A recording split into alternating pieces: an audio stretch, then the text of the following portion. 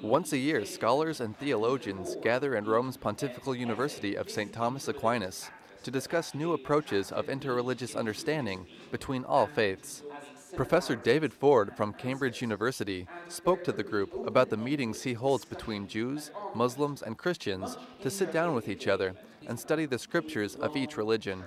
When you study in depth, year after year, with Jews and Muslims, then you get a completely different understanding of the richness, the variety, the arguments going on in those traditions. It's far less easy to generalize and say, I know what Islam is, I know what Judaism is. Professor Ford has said that these kind of interreligious sit-downs can help people to better understand their own faith when seen through the eyes of others. It's something that he believes is for the common good and has led to improved relations between the three Abrahamic faiths.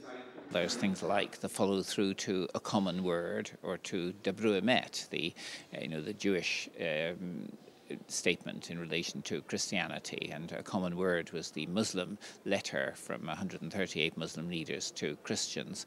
And in the follow-up to all of those, there has been the need for Jews and Christians and Muslims to engage in study of their scriptures together. The annual lecture has been named after John Paul II and his efforts to promote interfaith understanding.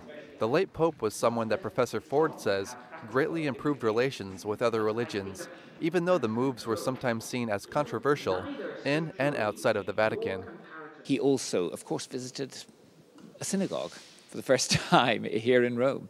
And that was an astonishing thing to do. And of course, he also, near the end of his life, he visited Israel for that extraordinarily moving event. And he took initiatives, towards a range of other religious traditions as well. And I think overall, he must go down in history as, one of the greatest popes. By inviting scholars with a knowledge of various religions, the University of St. Thomas Aquinas hopes to build new bridges between the religious of tomorrow's generation.